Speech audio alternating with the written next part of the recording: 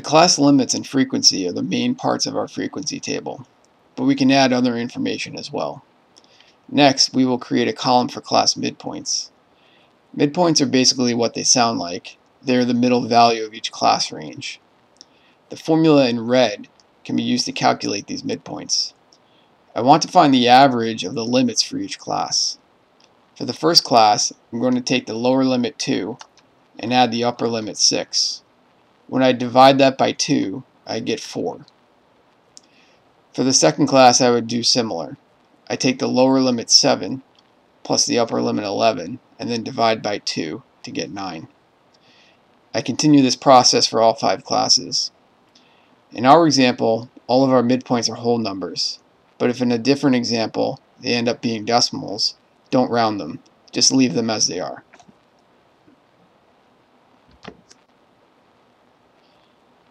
The next column we can add is class boundaries.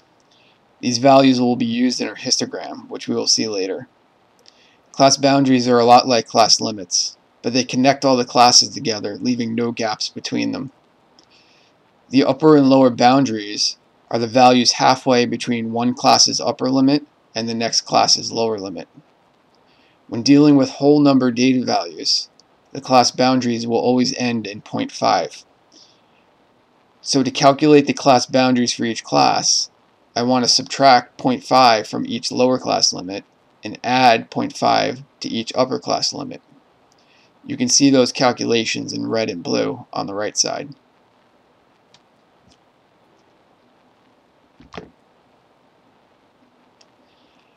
The last two columns deal with relative frequency and cumulative frequency. Relative frequency is the proportion or percentage of data that falls in each class range. Relative frequencies can be represented as fractions, decimals, or percentages. It's completely up to you, although your homework may ask for them in a certain format. I calculate a relative frequency by taking the frequency of each class and dividing by the total number of data values. For our first class, which has a frequency of 2, the answer would be 2 over 20 for the relative frequency, which is equivalent to 0.1 or 10%. I divided 2 by 20 because there are 20 data values in my data set. I can do a similar calculation for every class. So in the second class, the frequency is 4, so the relative frequency would be 4 divided by 20, which is equal to 0.2 or 20%. Cumulative frequency is a running total of all the class frequencies. The cumulative frequency of the first class is just equal to the class frequency, which is 2. The cumulative frequencies of each successive class would be the class frequency plus all the class frequencies of the previous classes. So for the second class, which has a class frequency of 4, I would add that to the previous class frequency of 2, and I get 2 plus 4 is 6. I continue this process for all 5 data ranges. The cumulative frequency of the last class should always be equal to how many data values you have. This completes our frequency table for this example. One last thing we can do is create a graphical display of our data.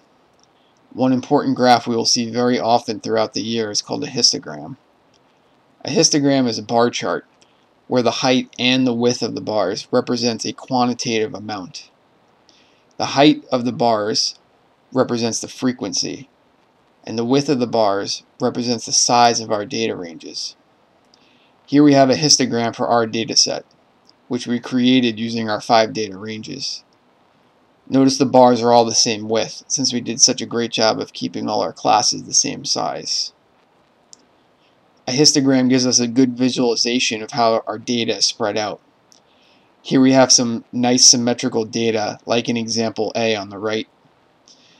Mound-shaped symmetrical data is perfect for doing statistical analysis. If this data were a sample taken from a population, we could make some very strong conclusions on what the population data look like. There are other distributions that aren't as great to analyze, such as bottom-heavy or top-heavy data, which we call skewed data, like in example C. Example D would be terrible for us, as the data looks very random and without any pattern at all.